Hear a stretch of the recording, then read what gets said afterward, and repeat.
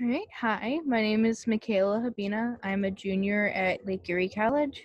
Um, I am a fine arts and English double major, and I won the second place prize for the short story section of the Dawn Powell Literature Prize, which is really exciting.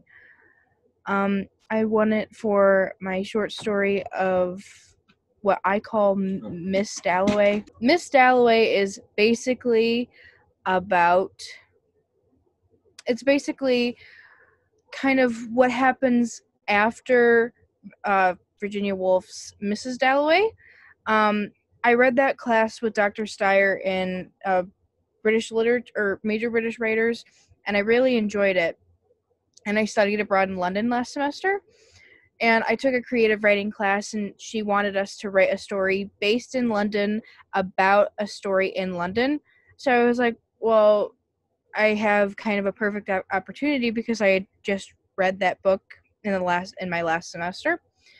So I chose to do this, and it's kind of I guess a different take on what a lot of people think that how Mrs. Dalloway should have ended. So it's kind of how Clarissa and Sally didn't end up together in the original, but in my version, they do. So it's kind of writing the moments leading up to when they eventually meet, moments after years after the party, and they meet and they say, okay, well, we're going to do this. And then they do end up getting together. So I'll read a short excerpt. It's just right at the end of my short story. Clarissa thought of Richard once again.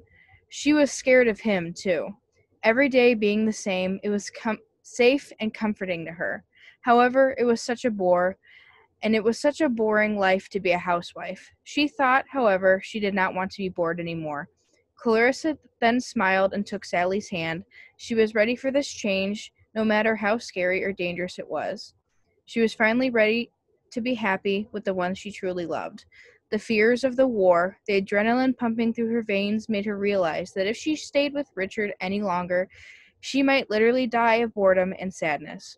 She will have this secret relationship with Sally and relish in every moment spent with her. So